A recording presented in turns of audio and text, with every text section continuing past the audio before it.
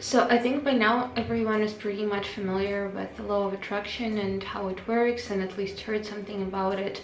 And I think that I've made videos about it in the past, and I just started noticing lately that a lot of people sort of misunderstand how it works.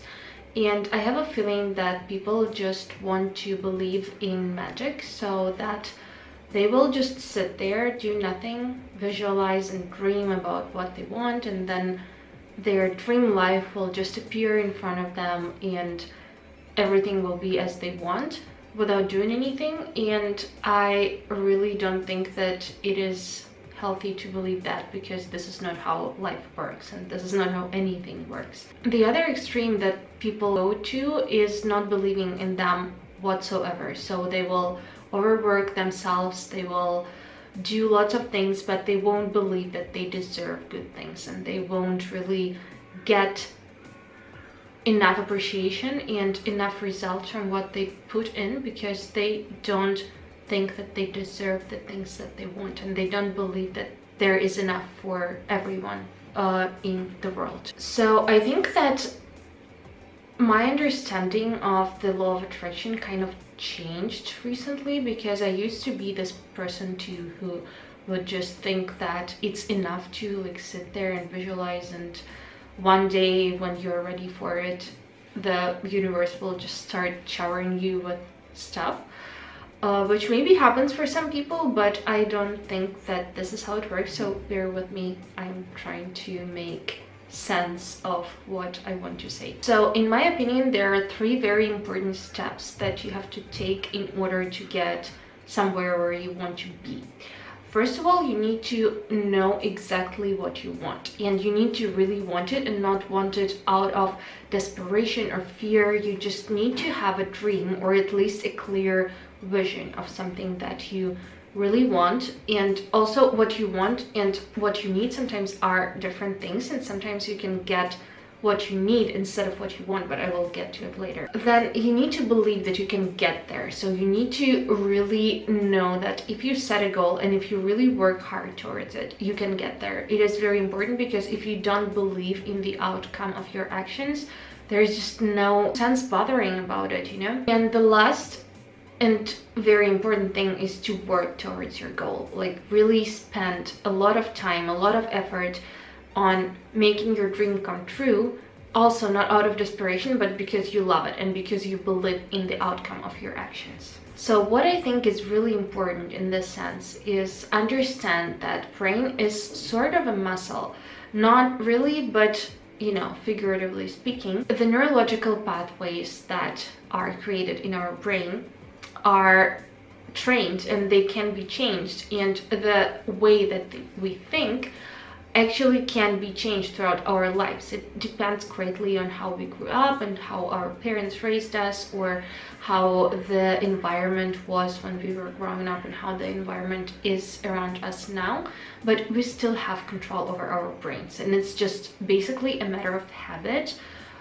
Choosing your thoughts consciously is very important, because you need to keep the hygiene of your thoughts even stronger than you pay attention to the hygiene of your body, because it is even more important. I think we are more our minds than our bodies, and our bodies actually are affected by our minds. I think that since our brain is a muscle, the law of attraction is basically about building the neurological pathways to achieve what we want. It has been proven many times that, for example, competitive athletes can imagine doing the exercise and their blood and brain were the same as if they exercised really, or even their muscles would contract.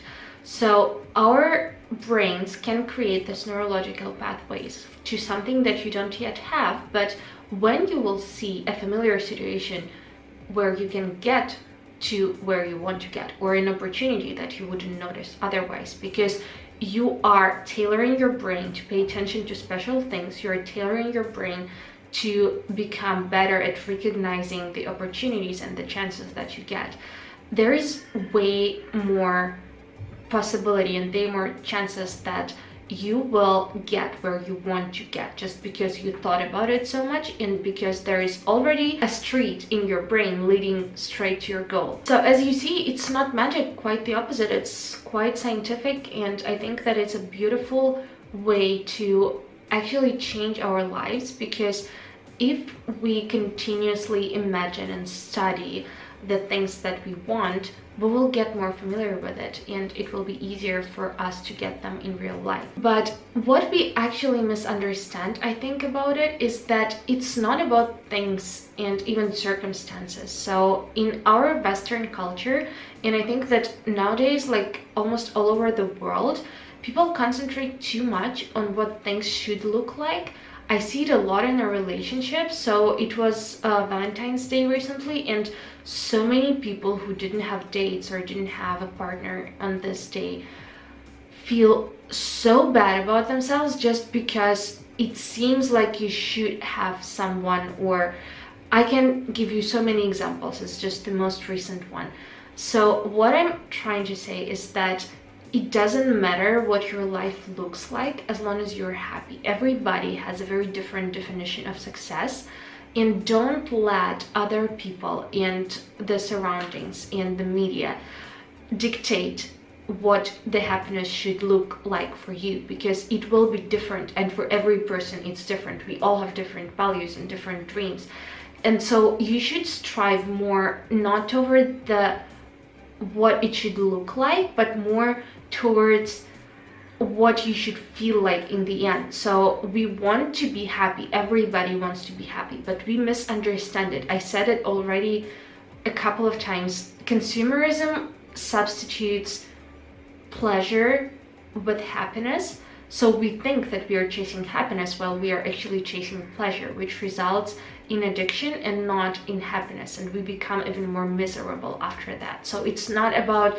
the new car or the new clothes, it's more about how you want to feel, and you should visualize that, and you should already train yourself to feel this way even without the circumstances that you think will bring you this happiness, because then you, first of all, it won't even matter for you like what the circumstances are and what you have, because you will already have what you want inside of you, and this is really all that matters, what is inside here and inside here. And you will train your brain for happiness, because so many of us are scared of it or think that we don't deserve it. But if you continuously practice positive thinking, visualizing good things, meditating, being aware of what you feel right now and what you need to feel better or to keep feeling good if you're already feeling good. So you just need to familiarize yourself with your own brain and teach it how to be happy. One of my friends sent me a wonderful cartoon that is actually very grim, but it just depicts our life so well. I will link it down below, and please go and check it out. It's just 3 minutes or so, but it is amazing. It's like one of the best things that I've seen lately. So the next thing I wanted to mention is self-talk. It is so very important. We are influenced by what we say. The words we say actually shape our mentality and our lives. So really pay attention. You're talking to yourself most of the time. Your mind is never silent. You're always chattering inside your brain, and most of the time, I promise you, the thoughts are negative. Stop yourself every time you notice yourself thinking about it. Like, be mindful of what happens in your head.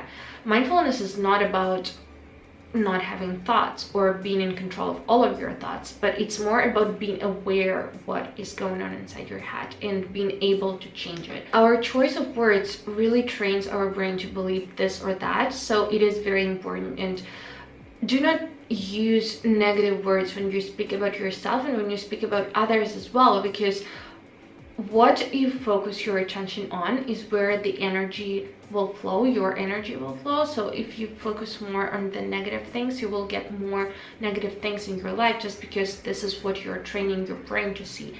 And if you're focusing on the positive things and just ignoring the negative, like as long as it doesn't harm anyone, then it is much better for your sanity and for your mental health and for your general well-being. So just pay attention on what you talk about, what choice of words do you have, and what kind of adjectives and words in general do you use, because this is so extremely important. To sum it up, you first of all need to really focus on the feeling that you want to feel and on the state of mind that you want to be, and not the details and the image of what you want to see, because this is so unimportant. Really, trust me, what your life looks like is just an illusion. You need to cultivate the feeling of happiness inside yourself, no matter the circumstances. Visualize the feeling and visualize how you will get there. And you will already feel it in the present moment, and it will not matter anymore. You will just train your brain to be happy and be where you want it to be. If you want something out of fear or desperation, most likely you will not get it, or if you will get it, you will not be happy with it. As an example, I can tell you that 1 year ago, the thing that I wanted the most, I would sacrifice so much to be in the United States and get a job there and stay there, and I was ready to take the weirdest jobs and to live in the weirdest places because I just wanted to stay there with my ex-boyfriend. And now I look back, just a year ago, I am thinking how grateful I am that this didn't freaking happen. I'm so grateful that I didn't stay there. I'm so grateful that I chose to move on with my life and follow what didn't seem to be what I wanted back then, but now I realized that it was so right, and what didn't happen that I wished for. Like, you cannot imagine how many hours I spent visualizing that, but it didn't happen, and it's the best thing ever. I'm so happy and I'm so grateful that it didn't happen, because now I feel so much better than I would, and I feel like I'm in the right place. I feel that I am where I need to be. So if something doesn't happen, probably you were either not ready for it or you wanted it out of fear and desperation, like me a year ago. I just was desperate and I was very scared, and I wanted something that I didn't really need. And now I understand it in hindsight, but back then I was very desperate and very fearful. Also, connected to the little story I told you before, your wishes and your dreams should only concern you, so you cannot dream for other people. Your dreams shouldn't involve other people. So for example, if you are in a relationship that is not satisfying you, don't wish for the other person to change, because this will never happen. You cannot change other people. You cannot help other people if they are not willing to help themselves. You cannot plan for other people. You should only concentrate on the feeling that you want to feel, and if the person matches this feeling, if the person matches where you need to be in your life, they will stay in your life and they will be there. If the person doesn't match the picture, the feeling that you want to feel and where you want to go, they will kind of fall out of your life, or you will drift away from them. And it is a beautiful thing, because we meet new people all the time and we attract the people that match our mindset and situation now. And be grateful for everything that happens to you. It's also very important. Gratitude is the best thing that you can do for yourself, because if you're not grateful for what you have now, most likely you will not have much more in the future. So actually this video became way longer than I thought it would be. I hope that you can resonate with some of my thoughts, and maybe you can also share some of yours. Do you use the law of attraction? Do you believe in it? Do you do something to achieve your goals, and where do you stand on this? Just share your thoughts, because I really love your input and love to hear back from you. Thanks for watching, you guys. I wish you a very nice weekend and beginning of the week. I have something very exciting coming up in my life very soon, in just 1 week. I will tell more about it in the future. So yeah, see you and be nice humans. Bye.